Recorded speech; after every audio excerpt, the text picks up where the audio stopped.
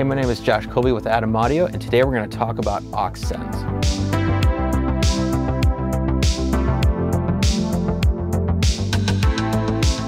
So for example today, we're going to show on the snare drum, we want to put some reverb on it. So how do you do that? We're going to create an aux send. So in our other video we showed you how to make a bus. It's the same way you create an aux send. It's just how you use it. So in this instance, we've got our drum verb ready. So you can name these anything you want: snare verb, drum verb, tom verb. We're just going to do it drum verb just for today's sake. So first thing we can do, we need to find our sends tab in our DAW. So in Pro Tools, it's right under your inserts. So there's multiple ways we can do this. We can either create a bus, actually like take one of these buses. So for example, assign, let's say for example, bus 7 and 8, and we know that'll always go to drum verb 7 and 8. We have to assign that on the input. Or we can go down the track and just physically find the actual track that you're doing. So let's look for drum verb right here. Perfect.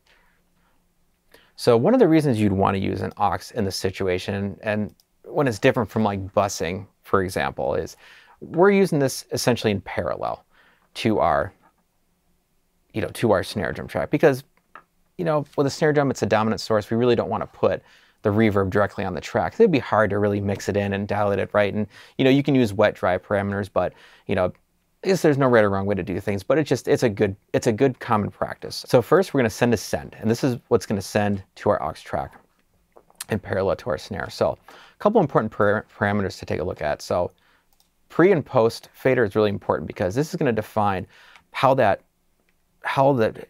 actual output is going to go to the aux track. So when we have it on pre-fader, this is 100% controlling how much is going to the aux send, regardless of the output that you have on your main fader of the track.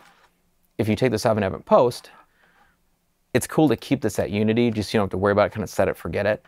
And then this is going to control both what's coming out of the main track, and it's going to control in parallel what's going to that aux track that you have your verb on or anything else.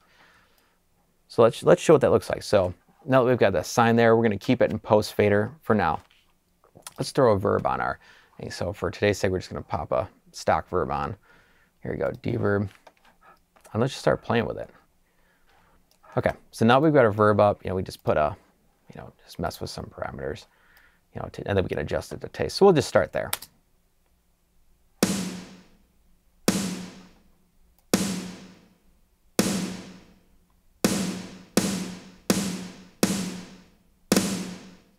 Yeah, so you can see, so we've got it in parallel. So the reason why you'd want to do this instead of throwing it on the track, unless you're using like it for a specific effect or sound, is, you just have full control over it. You can adjust how much verb you want going on without, worrying about what you're doing on the actual channels, the actual like inserts and stuff. Those won't really necessarily affect it to an extent.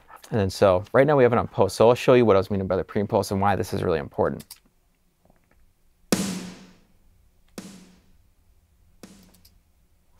So as we brought down the main volume, the same signal lessened in the aux track. So when we have in pre,